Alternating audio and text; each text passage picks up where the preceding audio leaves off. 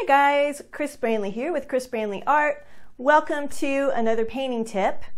In this video, I am going to give you 10 tips on loosening up your paintings. So when you think about it, it sounds really easy to do, but realistically, it's a little bit more difficult to try to loosen up, especially if you're used to painting really tight, more realistic paintings. So here are 10 things that you can do right away that will help you loosen up. Number 1, use a long-handled brush. Using a longer handled brush is going to force you to move your hand back a little bit further. And if you'll do that, that's going to loosen up your wrist to where you're painting more with your arm than if you were to hold closer up, closer to the bristles, and then that's going to force you to paint more tightly. So sometimes I do use these shorter brushes to paint with, but when I do, I make sure that I am holding them back really far so I can keep my wrist loose and paint more with my arm. Tip number 2, use larger brushes to paint with.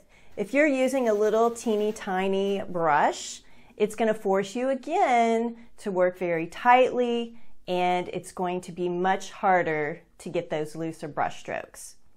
Tip number 3, something else that I would really encourage you to try doing is a small painting using only 25 brush strokes.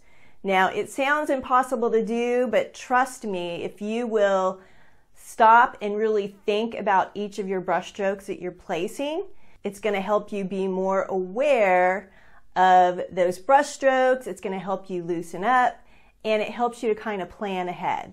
Now, obviously, this is an exercise. That's also something that's going to help you loosen up so that you're not thinking about making this perfect painting that you're going to hang on the wall or sell. Tip number 4, make sure you're loading plenty of paint on the tip of your brush. That's going to be really important because if you are just getting really small amounts of paint, that paint's not going to offload and it's going to be much harder to be loose and expressive. Now, in order for you to get enough paint on your brush, it's going to be important for you to have enough paint on your palette so that you can really scoop that up on the tip of your brush and get those expressive brush strokes. Tip number 5, start every painting off with thinned down paint. So I always add medium to my paint first on that first layer, and I don't worry about any details. I just get that surface covered, and using that thin paint helps me to do it quickly, and it gives me a foundation to build on so that I can do thick over thin or fat over lean, which is really important when you're painting with oils. Tip number 6, stand while you paint. If you're sitting, you're not going to be able to really move back or move around as you're painting, and it's important that you can get far away from your painting and be able to move back easily so that you can kind of see what's going on with your painting. When you're right up close to it in your painting, especially for a long period of time, you kind of lose perspective. So if you're standing, that also kind of frees your body up to be able to move as you're painting, which helps to loosen those brush strokes. Number 7, lay it and leave it. What do I mean by that? Well, whenever you're putting a brush stroke down, sometimes the tendency is to put it down, it doesn't feel right, so you start manipulating it and you start working it and you start blending it until you've blended it to death. And it's lost the spontaneity and it's going to fall flat. So if you will just lay that brush stroke and leave it, and continue to lay brush strokes and leave them as you move along in your painting, everything is going to start to come together with all of those different brush strokes. They're going to build up until it looks like a fresh, spontaneous, impressionistic painting. So lay it and leave it. Tip number 8, always start your painting off by using simplified, large shapes. So my main goal when I start painting is just to get that surface covered. And the way to do that is to not work on details in the beginning. You really want to just move that brush around using those large, oversized, simplified shapes. That's going to give you a foundation to build on later to where you can start refining and putting your details in. So it's going to kind of take the stress and the fear away from looking at that blank canvas. Tip number 9, get to know your color palette.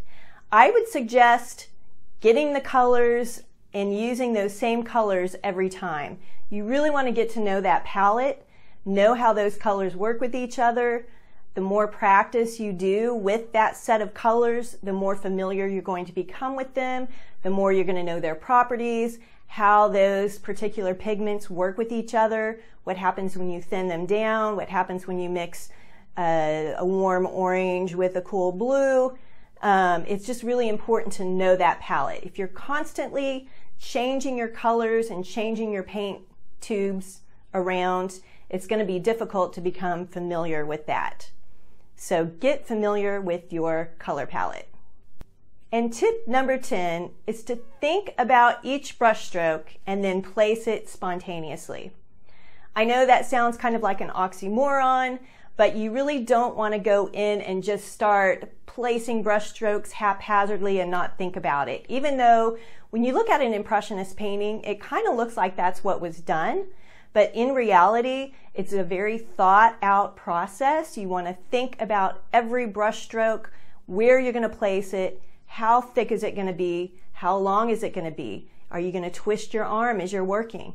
Think about that brush stroke and then try as hard as you can to be spontaneous with it and place it with confidence. So in a nutshell, that's 10 tips on loosening your paintings. Hope it was helpful.